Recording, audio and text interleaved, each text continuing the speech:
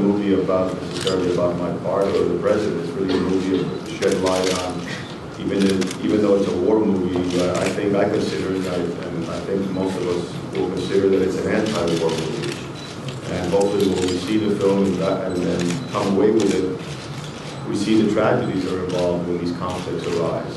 And hopefully we can learn from that and not repeat those same mistakes, and respect the sovereign states around the world, and respect the individual freedoms and human rights of all countries and all individuals. I come from a country, I'm an exile from a country that took those rights away, so I'm very familiar, very sensitive Cuba.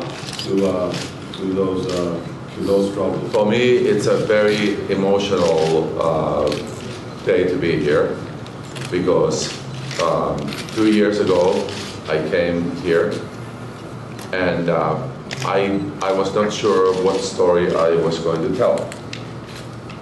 But I met journalists and refugees of the war, politicians, everyday people, and I just wanted to know what really happened.